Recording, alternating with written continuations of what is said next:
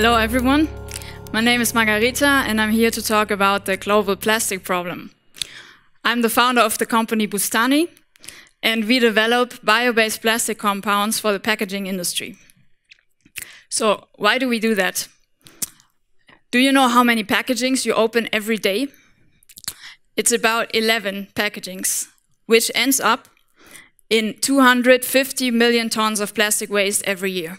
So the question is, what do we do with all that waste? So current solutions are either recycling, but recycling options are very limited because you have a mixture of different plastic materials which you cannot separate, and you have complex logistics, especially when you take into consideration the worldwide picture in different countries with different systems. The second option would be paper packaging, for example, but paper does not offer the same properties as plastics do. For example, when you have fresh food packaging, you want the food to stay fresh long and increase the shelf life, and paper cannot do it that way.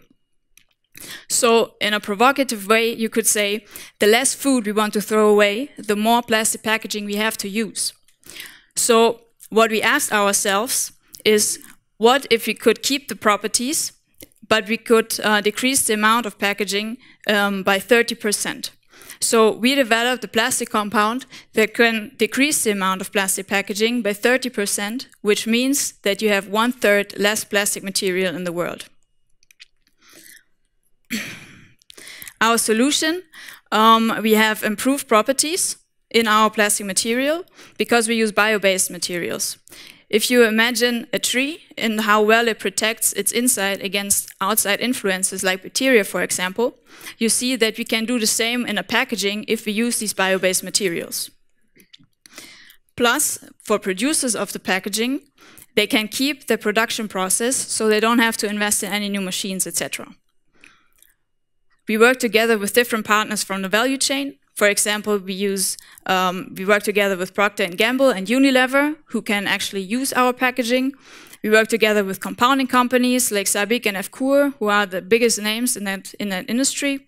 And our main partners at the moment are research institutes like MEBM, it's for bio-based materials.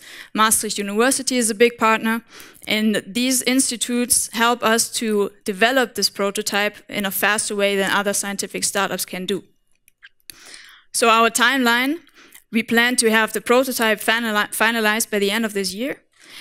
And by 2018, like mid of 2018, we plan our first sales to companies. So, like startups do, I want to finish with a short request.